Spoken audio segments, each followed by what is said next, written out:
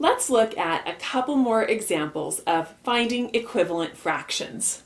So in our first example, the question asks us, are 4/10 and 16/40 equivalent fractions?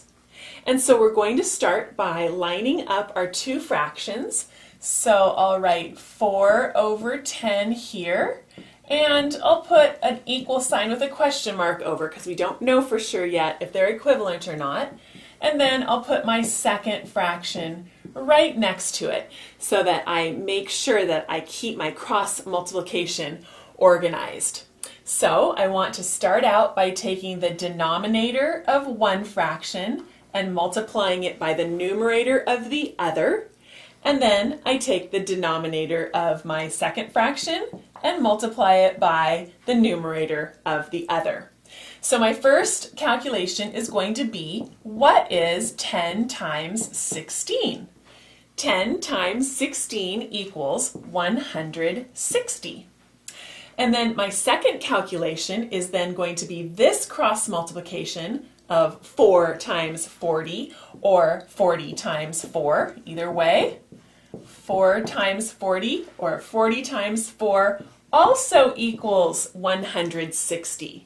So since the product of these two cross multiplications are equivalent or equal to each other, I can say that yes, these two fractions are equivalent fractions.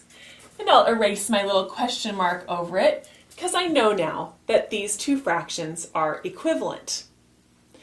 My second example is similar. It asks me if 4/10 and 8/24 are equivalent fractions. So they've given me two fractions here, and the question is, are these equivalent fractions? So again, I'm going to set up my 4/10 right next to 8/24, and I'm simply going to do my cross multiplication. So I want to make sure that I multiply the numerator of one times the denominator of the other, and then vice versa, the numerator of the other times the denominator of the other. So I have two calculations here that I need to do. 4 times 24, which equals 96. And then let's see about the other one. So I did 4 times 24, which is 96, but now I'm going to do 10 times 8, which we know is not equal to 96. 10 times 8 equals 80. So the answer to this question is no. These two fractions are not equivalent because the product of their cross multiplication is not the same.